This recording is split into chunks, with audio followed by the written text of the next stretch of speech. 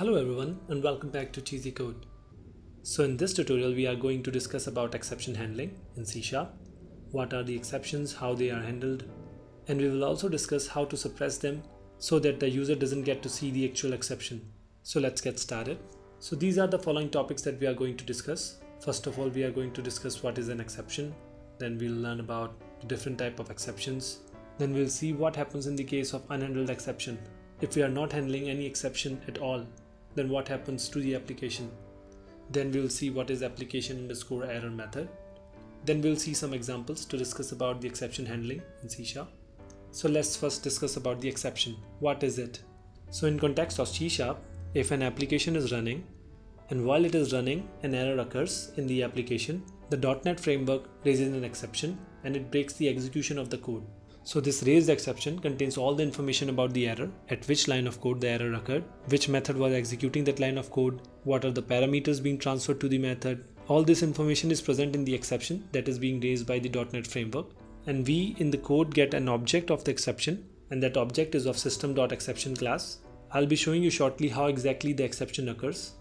Now let's have a look at the type of exceptions that we can have in the .NET framework, the basic ones. So these are the common exceptions that can occur in .NET framework. So these are the exceptions, like this arithmetic exception. It can occur when we try to divide some number with 0. And then there is index out of range exception. This occurs when in an array we are trying to get a value at a certain index which doesn't exist. In that case we get this error. Then there is invalid cast exception, like we try to cast string into integer, then this error is raised. And similarly there are different type of errors, and we have this description over here. So these are the common exceptions that occur in .NET framework. Now we will see what happens in case we don't handle exceptions, like there is no exception handling at all. In that case, I have this basic ASP.NET application, and in this page load, I'm just trying to parse a string value into integer. So I'm going to run this application and see what happens. Now you can see that an exception is raised by the .NET framework, and it is written that the error is format exception and it was unhandled by the user code. So in case of unhandled exception, that's what user going to see.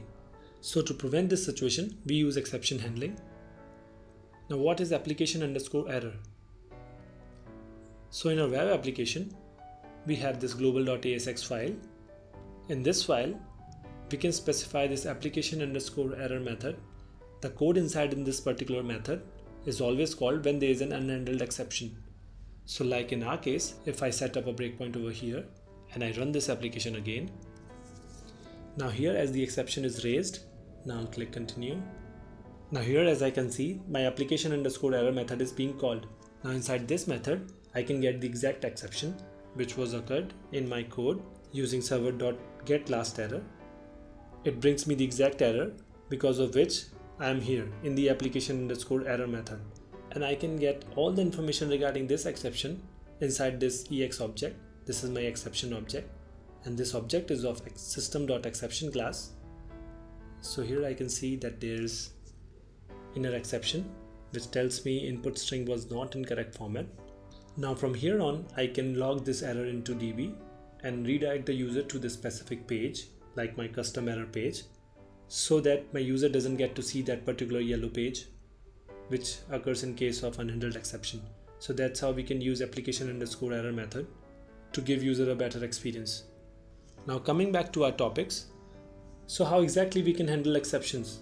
If there is a raised exception, then how do we handle it? So in .NET, we have try-catch blocks. Let me show you how to use them. So it is something like this. We have a try block, then we have a catch block. Inside the try block, we write all the code that we want to execute.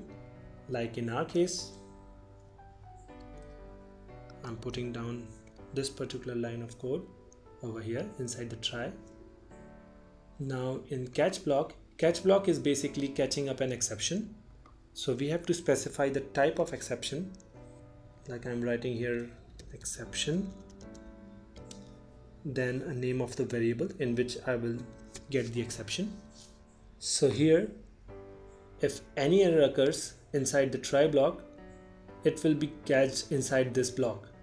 Now if I run this application, now you can see that the page is loaded correctly. In this case, the exception was raised, but it was suppressed because we have this catch block. Now here I can write anything I want to do with this error, like I can log it into the DB, or I can do something about it, or I just can suppress it so that the actual user doesn't get to see anything about this error. Now here we have only try and catch blocks. We can have multiple catch blocks present corresponding to a try block. Like I can have another catch block which is taking care of another specific exception, like we have format exception.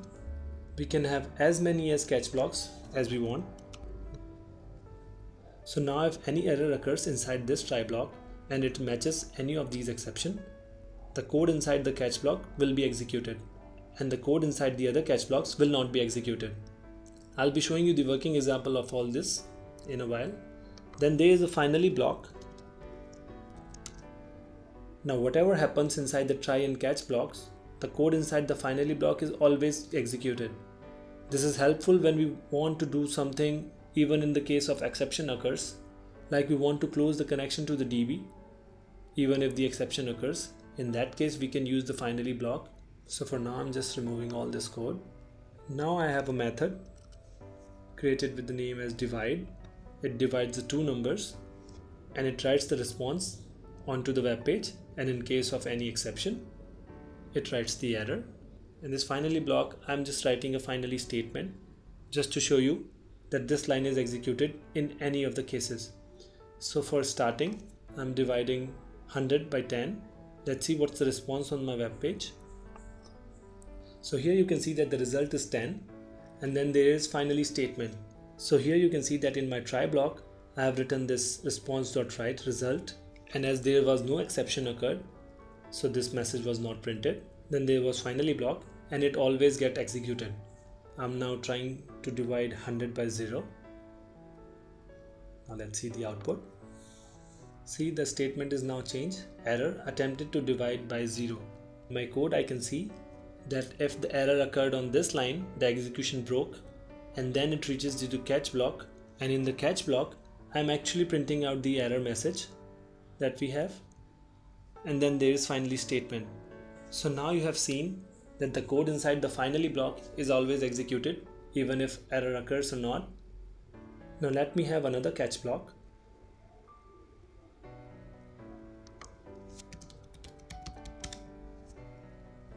Now I've changed the catch blocks. One is the specific error I might get and one is the generic error. So I'm going to run this code. Now here you can see that this line is being printed. That means if I get any specific error in the catch block, then the code inside other catch blocks will not be executed. So here in my case, if the divide by 0 exception occurred, then this line was executed and this line was not executed. So that's how we can choose different line of code behavior for the different exception occurred. Now let me show you another thing. I've changed this to 10. Now here I'm just checking if number 2 equals to 10. Now I'm gonna throw a generic exception.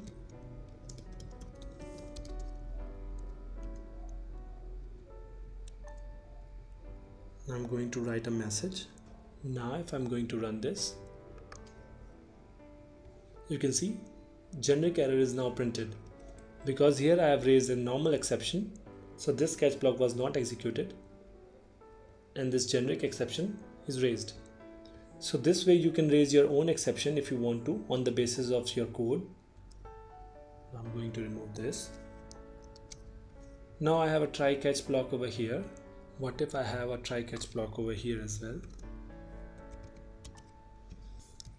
Now other way of handling an exception is, if I have an exception inside this block, I will throw the exception from here. I will either log this error into the DB or do something about it. Then I will throw this error, and then this error would be catched by this catch block. So I'm going to show you how. Just let me change the value to 0. Now I've Now I've set up a breakpoint over here to see the exception.